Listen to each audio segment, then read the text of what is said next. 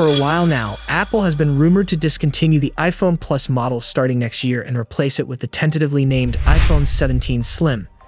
As the name implies, this will be record-breakingly thin, just like Apple's latest iPad Pro. Today, some more details about the iPhone 17 Slim have been leaked by Ming-Chi Kuo, a longtime industry analyst and a reliable source for Apple-related rumors.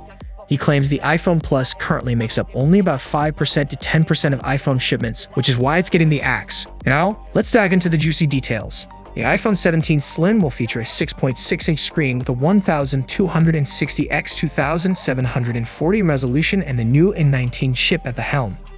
Notably, the iPhone 17 Pro models will use the A19 Pro. Its dynamic island area will be similar to that of the current iPhones, and its metal frame will use a titanium alloy with a lower percentage of titanium compared to the iPhone 17 Pro and Pro Max. Hold on, did you catch that? A titanium alloy with less titanium. What do you think about that? Let me know in the comments below. Interestingly, iPhone 17 Slim is also said to sport Apple's long-delayed in-house 5G chip and only one rear camera. That's right, just one single rear camera. Isn't that a big step backward in terms of current mobile trends where multiple lenses are the norm?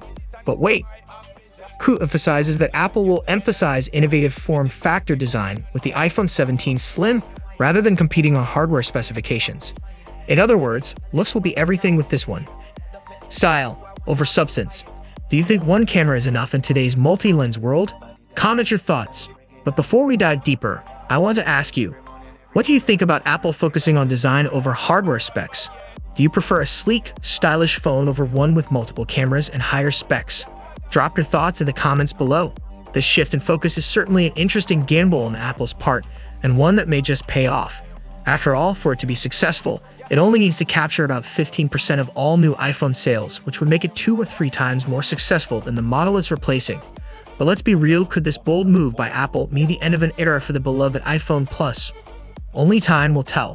Hey there, if you're new to our channel, don't forget to hit the subscribe button and click the bell icon so you never miss an update on the latest tech trends and updates. Quick question. Do you remember the first time you held an iPhone Plus?